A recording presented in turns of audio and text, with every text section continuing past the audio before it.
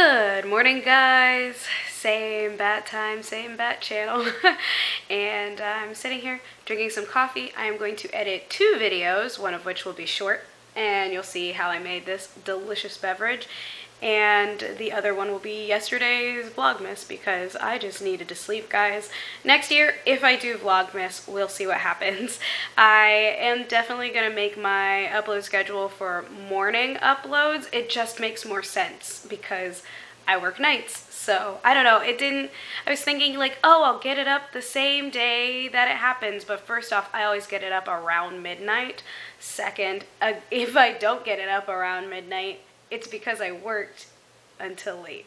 So I just didn't plan this very well, but you know, you live and you learn. But yeah, I'm still watching some Kitty Approved Beauty. Like I said, same bat time, same bat channel. I'm gonna go edit these videos, and then I need to finish yesterday's laundry, put yesterday's laundry away, put the dishes away, and then I'm gonna start making those stockings so that we have something to put our Christmas presents in.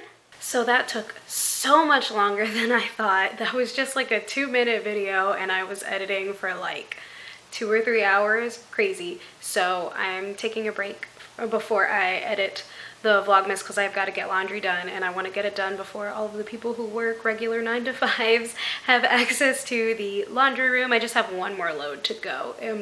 Everything just didn't fit in the 2 loads from yesterday, so I'm going to do that. I'm going to put my makeup brushes away because I washed those yesterday. Excuse the drying dishes and the pretzels, but yeah, so I pretty much, I mean, you've seen all this stuff, but in case you were wondering, I use EcoTools brushes because I don't think that I've mentioned that before. Also, that sponge is EcoTools as well. I wash them in Castile soap. My favorites are peppermint and rose because I think that those smell the best with when the brushes dry. I only had lavender, which smells a little weird on the brushes. I don't know why. It usually smells amazing on everything else, but that's what I had and that's what I used. Alright, you guys, so if this outfit doesn't say laundry day, I don't know what does.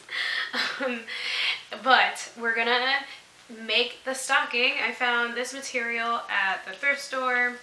It was $3.99, not including my mom's military discount, and I think it was the color of the day, so that means it had either an additional 30 or 50% off, I think, are my 2 colors from my thrift store back home. So I've got this guy, and it's not a sweater. I don't even know, like maybe it was a scarf, who knows, but it's that sweatery material I was looking for, so happy about that. Oh, this is folded in half, which is what I need. I'm about to pull up the video that I'm copying this off of, which is why I'm probably not going to go into like huge detail, but I will post below the YouTuber. Her name is, well, her handle is farmhouseonboone.com. She is a mother of 5, I think. I don't know, but she's very into a natural lifestyle and handmade stuff, and I was just really inspired by this video, and it's about time that I start making the stocking. So I don't know that this is perfectly lined up, but I think what I'm gonna do, because this stocking actually folds over. Thanks, Mom, for like everything in this video. She bought my buttons for me, she bought the ribbons for me that are somewhere. We'll get to that later. She let me borrow her pins. Both of these are her threads. Like, well, actually, that might be my husband's thread because it's black and all of his work pants are black. I don't know. But she let me borrow like everything. So what I'm gonna do, oh, you can't see. Sorry, guys. Alright, that's probably not gonna work out so well. So I'm gonna line this up with the seam right here and freehand cut it, and it's going to be better than what I'm trying to hold up right now. I was just trying to be like close to you guys, but that didn't work out so well. Let me go look for these ribbons first. They were next to the Keurig, because where else would you put buttons? These little socks. And I are having an adventure, but yeah, so let's see if you guys can see a little better. Not really, but you know what? We're gonna try. All we can do is our best, guys.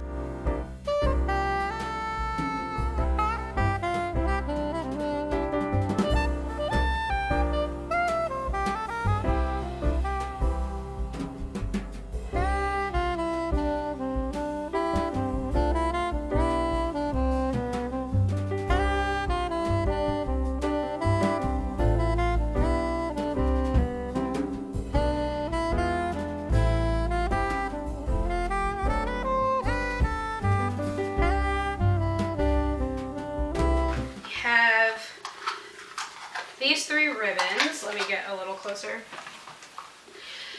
Oof.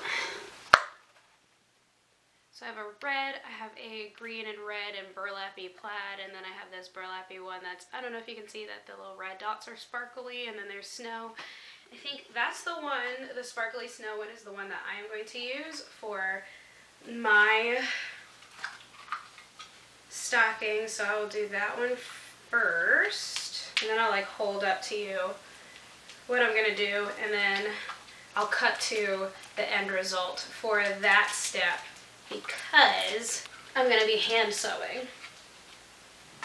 So I don't have enough memory to just willy-nilly record myself hand sewing and doing a fast forward, because no amount of fast forward will make hand sewing any faster. So what I'm gonna do is for the top part, well, yeah, no, I'm gonna do this first. So I'm actually gonna take it the opposite direction because these are inside out as current, and I'm going to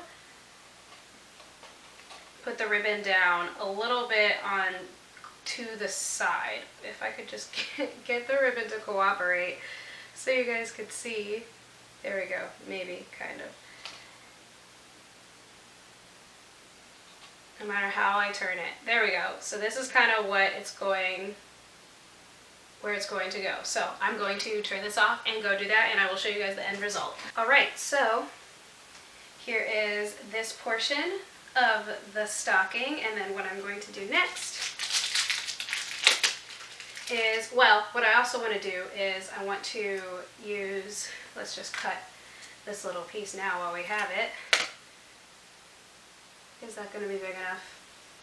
Might want to make a little bit of a bigger piece, just so that I know for sure. I'm going to use a piece of the same ribbon, and I'm going to sew on what the back would be on a diagonal right here, a little loop, so that I have something to actually hook the stocking. But what I'm also going to do, what I was going to say first, is I'm going to put, I think I just have to put it against myself in order to be able to properly describe what I'm going to do. I'm going to put 3, do I have enough buttons? Yeah, I have 6 buttons, so I'm going to put 3 buttons, 1, 2, 3 type of deal along the seam, and then I'm going to sew the 2 back sides together, turn it inside out, and hopefully next time you see me there will be a decent looking stocking.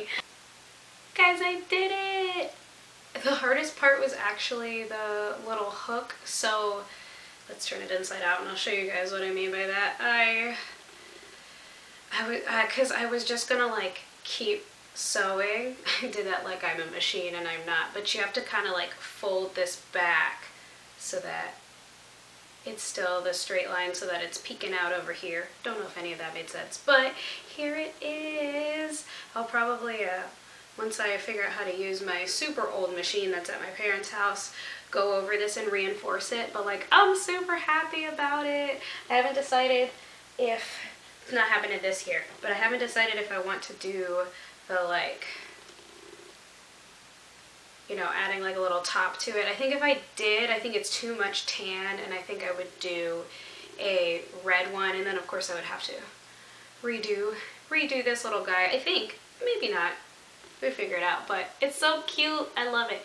And I'm going to, I think for Ian's, I wasn't sure if I wanted to do a solid color or a plaid, but I think I'm going to do the plaid one, just because I think it'll be cute with a little green on the other side, and Ian likes plaid, so staying on brand, I guess. So I'll show you what they all look like when they're hung up. I'm super excited. Here are our little stockings. I wish the lighting was better because they look a little greenish gray, and it's definitely more of a tan to match the burlap.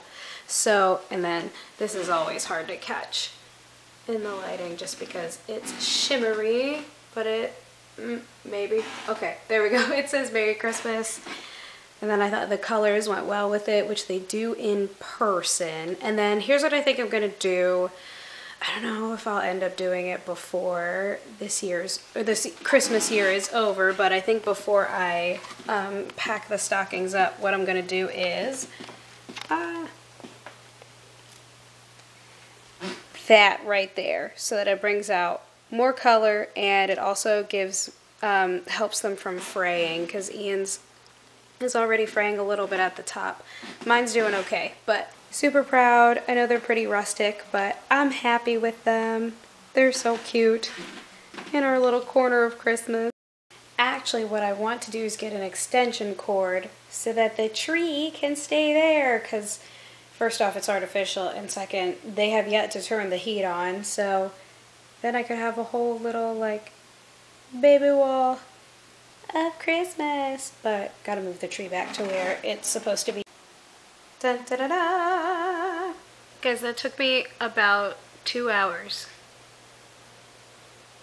I would just like to remind everyone that people used to make garments bigger than anything we wear today, hand sewing. It took me 2 hours to make 2 stockings. Shout out to the people of yesteryear.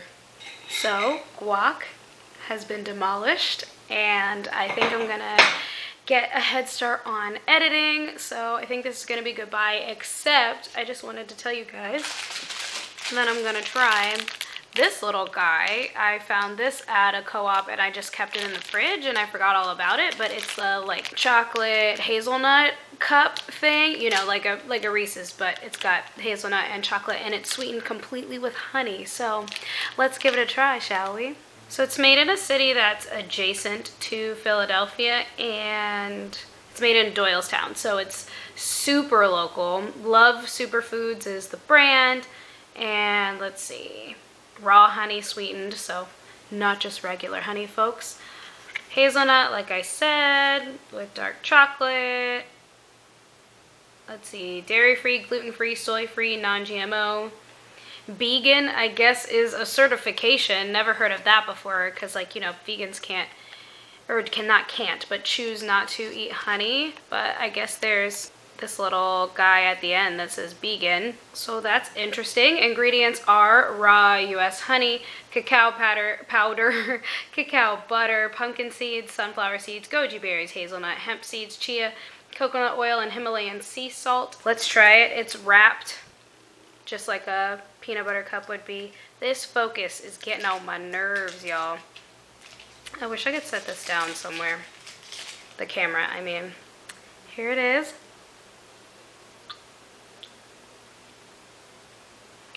It's not bad. It tastes like a Lara bar. Like if you get a Lara bar that has chocolate in it. I guess that's probably the goji berries would taste similar to dates. Yeah, so not quite the decadent treat. I was expecting it to kind of taste like Justin's, but more honey. So, but it's good.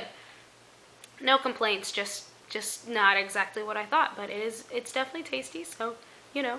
Anyway, so thanks for watching today, guys. I will see you tomorrow.